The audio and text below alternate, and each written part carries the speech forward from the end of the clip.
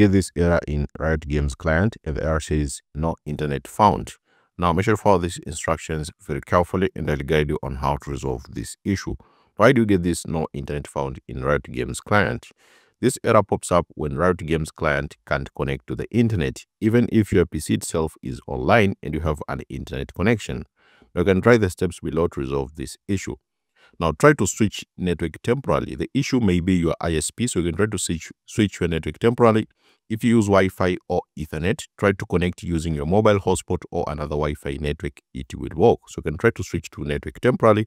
If you use Wi-Fi or Ethernet, try to connect using a mobile hotspot or another Wi-Fi network. It will work. Now, if you've done so but you're still facing again the same issue, now try this. Disable VPN or proxy if any. So if you're connected to any VPN or proxy, make sure to disable them. So make sure no VPN or proxy is running on the background if you're trying to run Riot Games client. Now, if you don't have any VPN or you've disabled them but you're still facing again the no internet found, now run Riot client as administrator. Right-click the Riot Games launcher, select Run as Administrator. This helps if the launcher doesn't have permission to access the network. So this can help if the launcher doesn't have permission to access the network. Just right-click the Riot Games launcher, select Run as Administrator.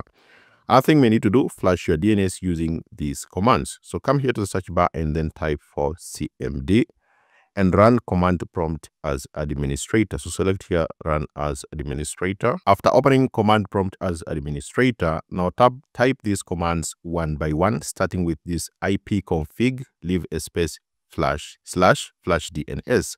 Now all these commands will be available on the description of this video. So starting with this ipconfig, leave a space //flushdns, click enter.